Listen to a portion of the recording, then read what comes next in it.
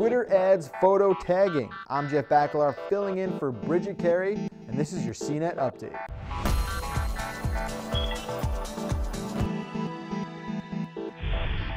Some big features are being released for mobile Twitter users today. The company announced that it will start allowing users to tag others within tweeted photos. In fact, you'll be able to tag up to 10 people in total, and none of your precious 140 characters will be at risk either. You'll also be able to upload a maximum of 4 photos at once, which the service will then automatically format into a nice collage. Again, these features seem to only be available to mobile platforms, so you'll need to update your iOS or Android app to get the changes. Also, it's being rumored that Twitter might actually do away with the retweet button and change it simply to just the share button. I don't know how we'll survive. Word is that Spotify might be prepping an IPO for this fall. The 6-year-old music streaming service has had an explosive 24 months, despite criticism that it doesn't pay artists nearly enough.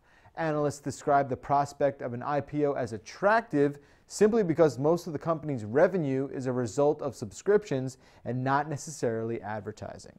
The timeline for the IPO is subject to change, though it appears that Spotify is well on its way to being a publicly traded company. So what does Amazon have planned for streaming video? Well, invites for an event in New York City have gone out to members of the press today that teases a chat with Peter Larson. He's Amazon's Kindle vice president. Of course, this has led to a wide spectrum of rumors, including everything from a new Amazon set-top box, a possible gaming console, or even something totally different altogether. We'll have live coverage of the event when it happens on April 2nd.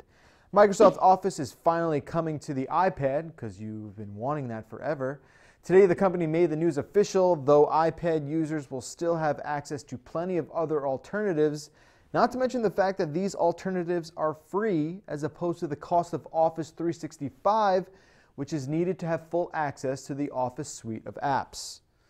Are you one of those gamers who loses their cool playing online? You people are the worst.